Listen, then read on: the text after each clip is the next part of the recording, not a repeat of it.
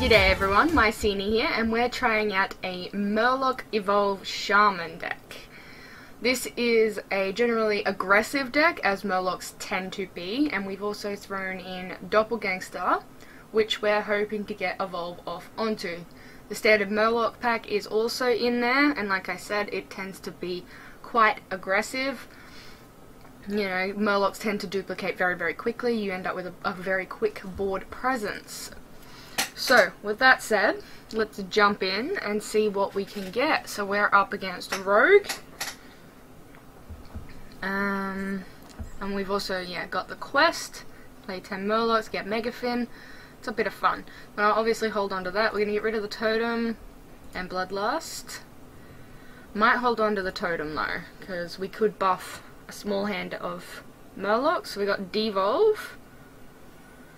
And Rockpool Hunter, which isn't much use without any other minions, but we'll try. Okay, so we've got double Bloodlust, so we're just going to throw out the quest. And we'll reassess next turn what we can play. We may just have to totem up for now. See what we get. More Bloodlust. Okay, so we're just gonna totem, like just token, totemic call, and it's the heal one. That's not the spell damage one, so not ideal because there's not a lot of spells going on here, but you know. Undercity Huckster, Bladed Cultist. Okay, I'm gonna go face. Okay, there's Evolve, so I'm not pulling very well. So obviously we don't really want to play him until there's another Murloc on the board. If we Flame Tongue Totem, it's going to give this 2 attack, but it's immediately going to, like the Totem is immediately going to die. We can Evolve, which is not a good idea. We don't have any forecast, so the coin's useless, and Devolve I kind of want to hang on to. So I'm gonna go with this play and get rid of the Huckster.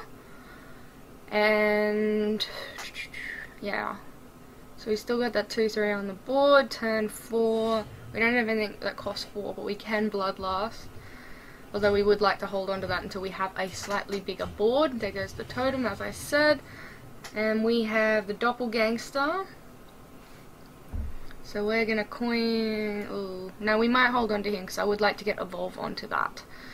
So... So we might Totem up and just deal with losing that. We got the spell damage one again, so that's great. End turn, that is our first Murloc though, for the quest. Too bad we couldn't pull a small Murloc to buff him. You're immediately going to get rid of that, okay. And that as well. And get your Jade. Okay, 2 to the face. And 1 more. Okay, this turn we're going to Doppelgangster Evolve. And we need him to... So we're going to Doppelgangster, coin, and Evolve. Hopefully we get something good. Oh, we got Wrathion. Well, we got a Taunt. We got this. So this will deal 1 damage to all of that. This one will come out unscathed. It will just lose its Divine Shield. Okay.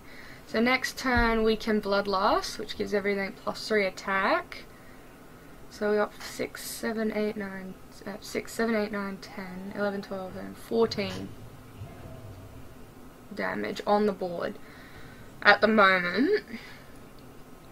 Okay, so we can either Bloodlust and deal 3 damage. This obviously won't deal damage because that's a battle cry, I forgot. Not a reoccurring thing. So I can either Ice Fishing, pull Murlocs, which leaves me with 4. Or I can go hard on the damage, which I might... I might pull Murloc, see if we can try and get that quest off. So I'm going to throw him down, and then this guy. They buff each other. I'm going to run the commander into you. I'm going to run the 6 into the face. And I'll keep going face, I think. Okay. Like, I could have cleared the board, but I do want to try and get ahead on the damage. And he is a decently sized taunt. Yeah, you didn't combo him, but you did combo Eviscerate, which leaves 1 damage on the taunt, which means the Jade's going to go into that. And then he'll probably clear the War Leader, because obviously that is the biggest threat at the moment. I don't know, he's going to go with that, and then into that. Okay, you're going to leave the War Leader alive. Okay. And then summon a 2/1 Defias Bandit. Okay, and that's his turn. A Maelstrom Portal. So we might throw that out. And we got a taunt. Awesome. So we got 6, 7, 8, 9 on the board. Or we can get an extra 6 damage. So that's 12, 18 damage. Which we might actually do, because that will force him very low.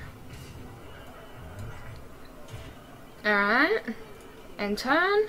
As I said, this is a very aggressive deck, and this is very much proving that point. We have lethal next turn, if he can't pull a large taunt out of his deck or hand somewhere.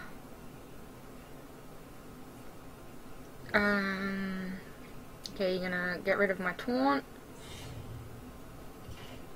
Okay. Deal with the taunt, and then he's gonna try and deal with my board.